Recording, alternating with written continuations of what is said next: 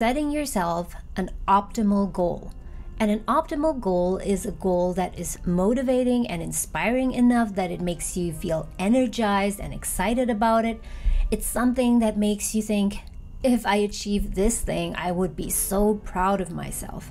And it's really important that it's specific to avoid useless comparison with other people.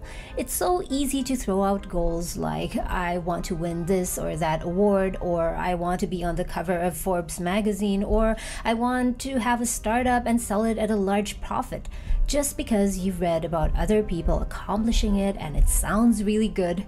But ask yourself, what really matters to you? If it does, well, okay, but don't just pick random grand goals because people think they're desirable, because you want people to see you as being accomplished. Rather, ask yourself what you want and what would really grow you as a person.